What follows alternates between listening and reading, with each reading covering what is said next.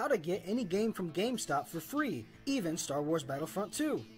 Enter to win an Amazon gift card by commenting how many times we say the word pigeon in this video, and subscribing to our channel.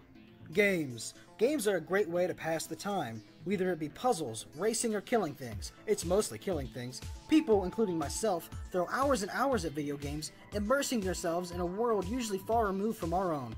However, games are expensive, and spending $60 minimum for a brand new AAA title may put money in the creators' pockets, but it gets absolutely ridiculous when they put out $60 DLC packs every 3 months.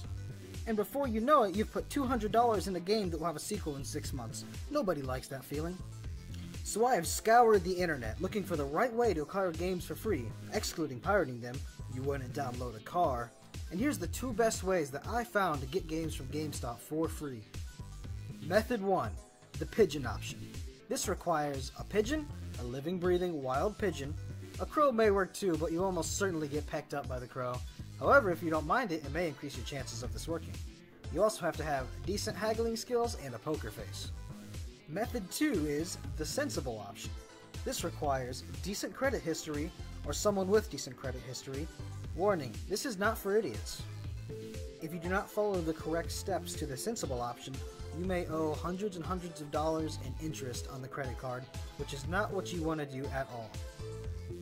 But I bet you're still wondering what Method 1 is, so let's do that one first. Method 1, aka the pigeon option. The pigeon option is a method invented by a genius anonymous man, which is a generic term for someone who wishes to remain anonymous.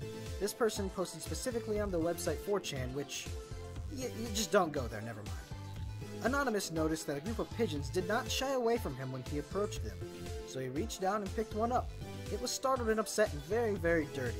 Anonymous then proceeded to go inside GameStop, with everyone staring at this man carrying this dirty pigeon. He goes to the counter and demands Phantasy Star Universe for Xbox 360 for free. The GameStop clientele try to haggle with the madman, but before they can even counteroffer, Anon releases the pigeon into the store. The pigeon begins flying around wildly, and the staff begs him to catch it. They give him the game, and Anon decides to, well, just leave the store with the game without catching the pigeon. What a savage. So just remember the age-old adage, if you have the wits to catch a pigeon, you'll have your game in a smidgen. The sensible option isn't quite as ridiculous, but is much more likely to work. You see, credit card companies put out many, and I mean a metric ton of bonus garbage, to steal your life and cash away from you. But if you are savvy enough, you can easily accrue free money with virtually no negative effects to you whatsoever. All you gotta do is find a credit card offering, for instance, $100 cash back if you spend $500 within the first 3 months, get that credit card, and pay your bills with it. Which, if your bills don't cost $500 within 3 months, I mean, ask your parents to do it because you're obviously a child. Anyways, once you fulfill the requirement, you'll be awarded the points for your cash back, which you can redeem for credit for the card, gift cards, and a ton of other things actually. Just make sure to completely pay off your bill on the credit card. Do not maintain a balance for them to rack up interest on. This is what they want you to do. Do not play their game.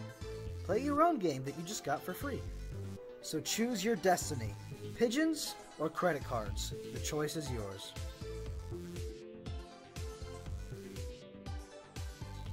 So beware of the fearsome pigeon. The pigeon is very pigeony and does many pigeon things.